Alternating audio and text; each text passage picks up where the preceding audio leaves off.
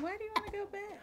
Her laugh, irresistible. Hey, soul sister. Her singing, infectious. That's disgusting. Her energy, non-stop. All day, every day. Once I get her awake, you know, waking her up in the morning is a little struggle, but once she's awake, she's on it.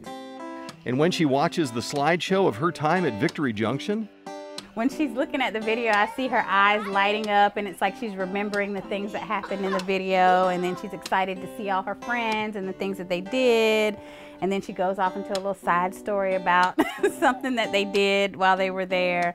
So yeah, we watch the video from time to time so she can remember what she did, and it's almost like she's back there again. Natalie! That's Natalie. All right. Trinity Barnett of Charlotte is like a lot of children with special needs and challenges. There aren't places for them to safely play like every other child, except Victory Junction. Trinity had never spent the night away from home unless it was with family. So going an hour, hour and a half away without her mom, I was very nervous. The pictures prove that Trinity fit in like every other child, made friends, and flourished. The camp made me realize that I don't think I give her enough opportunity to try different things, because she tried a whole lot of things that I would be afraid to put her like on a horse and let her ride. But she tried them, and I think that sometimes we do, especially as parents of kids with special needs, we limit what they possibly can do because we're afraid and they're not. So I think it's a great opportunity for her to try different things and see how she likes it and how well she does with different activities. It's amazing. I did everything, and I had so much fun, and I didn't let her come back home. She had an absolute ball. She greeted me with a hug, and she talked the whole way home about how much fun she had at Victory Junction. So she had a blast. For the Nolan family, Victory Junction is about breakthroughs. Both of their sons, Michael and Alex, have hemophilia, a disorder requiring regular infusions. It's a big deal because if they don't submit to the infusion, they're going to continue bleeding, and there's nothing's going to stop it. And there you are trying to say, you have to have this, you got to be still. And getting an IV into a vein of a kid that's 4, 5, 6 years old it's a pretty hard thing to do. For hemophiliacs, self-infusing is independence, and they found that at camp. I remember going in, and there were other hemophiliacs there that were a little bit older than me, I think, that were self-infusing. And I got to know them over the course of time over the summer, and being able to know that they could do it, you know, I wanted to do it. And my older brother could do it, so I wanted to be kind of like him and do it myself. So when I was at the camp, I had my first infusion by myself. At Victory Junction, they did learn how to self-infuse, which took that off of us.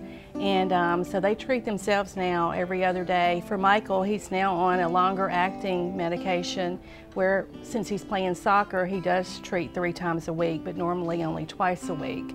So that has taken a load off of, you know, having to manage it. You don't really have to rely on anybody now, and you're like, I can do this. This is like me now. And my disorder isn't, you know, taking over me, I'm taking over my disorder. So it makes sense that the boys and Sister Brandy, who attended a family camp weekend, focus on one thing. I feel like the people there are the most important part. I feel like the counselors there, almost donating their time there to take care of the cabin mates and establish a relationship with everyone is the most important part. And feeling the love around you. Good job! The people are just nicer and happier, and everyone's like always there for you all the time. Camp's great, the place is great, but the people are better. They're like 10 times better. I remember every counselor I've ever had. I can't forget them.